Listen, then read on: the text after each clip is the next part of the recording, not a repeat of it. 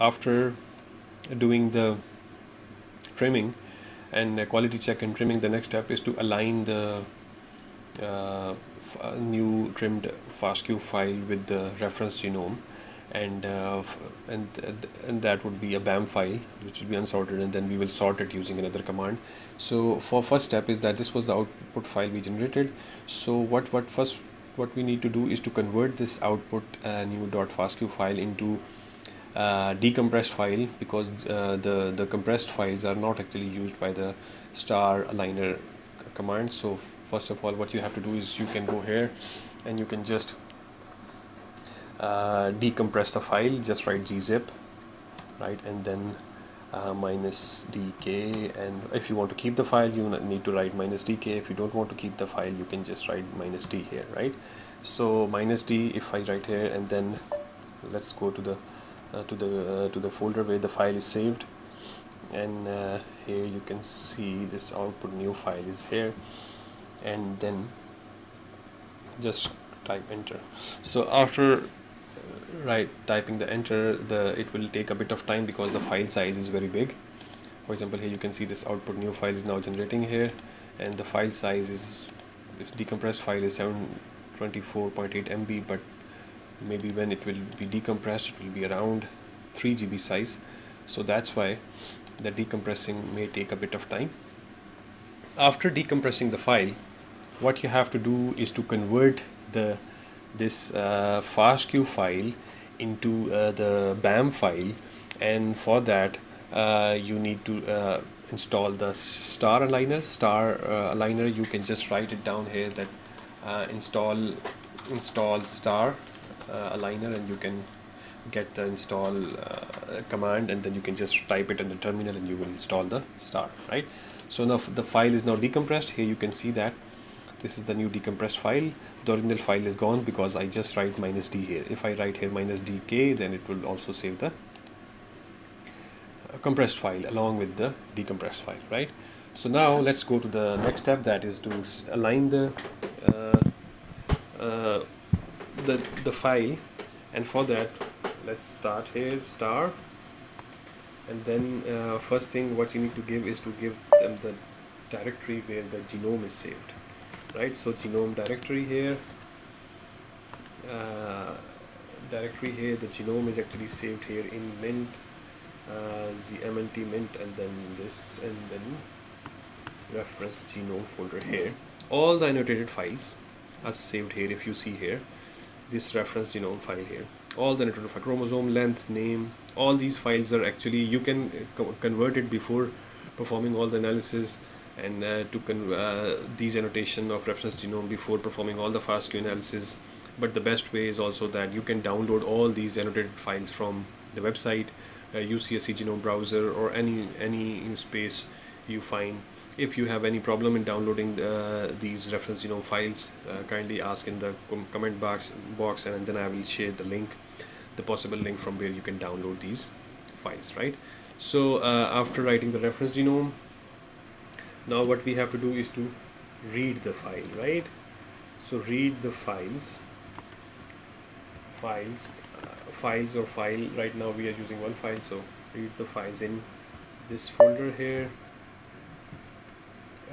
new FastQ file, and the file name is output dot, I'm using output underscore new, right? So this one, and then I have to give the output prefix, like output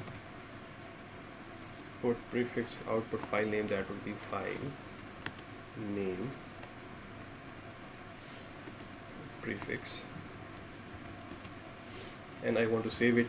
You can give the location where you want to save it. For example, I want to save it here in BAM files, and the name should be again output, that is the prefix of the file. And then what you can do is to out sam type BAM unsorted, right? So let's go through the command here one again, so that you can have an understanding, and I can also check whether there is I have made any mistake or not. Star, and then the genome directory. This is the place where the reference genome is saved. Then the reads file in this folder here, and then the output file prefix, that is output, and then out sam type, that is BAM unsorted. So it will actually save the unsorted file, right? There's a step where you can actually sort the file, which will be shared in the next step. So here, let's wait, and now the started to run the star aligner.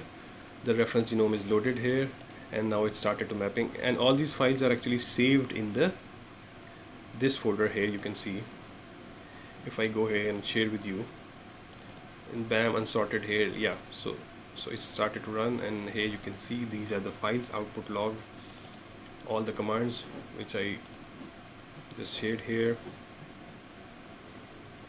right? For example, here you can see this is the command I gave, these are the parameters, and genome directory, reference genome directory is this one, read file name is this one, output is this one, and the output is BAM unsorted.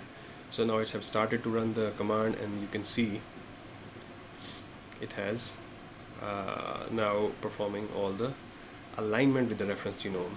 And other thing you can find out here is that progress, right? So it will take a bit of time because there's this file size is more than 3 GB, and there are a lot of reads which it has to count and separate the map reads and unmapped reads. I will just share a bit of more so that you can have an understanding that how it actually works. Like for example, here you can see now it started to run, and yeah, now you can see that that at this particular time these number of reads are checked, and total number of map reads are around 62%. Map length is this one, map multiple reads are this one, and maps are only 0.8% short. So these are, so actually it separates all the mapped and unmapped reads, right? So it will take a bit of time. Let's wait for a while and see what we can get from this file. So now here you can see it is done. The mapping is finished successfully. Everything is done, and these are the 4 output files that are generated here. You can see this is the BAM file, and this is the overall final log summary. The total number of input reads are these one. Average input read length was this. Total number of map reads were this one, right? And so on and so forth. All this is the output file. This is the log which I shared with you, the commands which I run, and then all the alignment and BAM unsorted file is generated, right? So, and this was the progress file which ended here. So now this is the BAM unsorted file, and the next step what we will do here is we will actually sort this BAM file into an indexed BAM file which can be used for expression analysis, right? Thank you. Bye bye.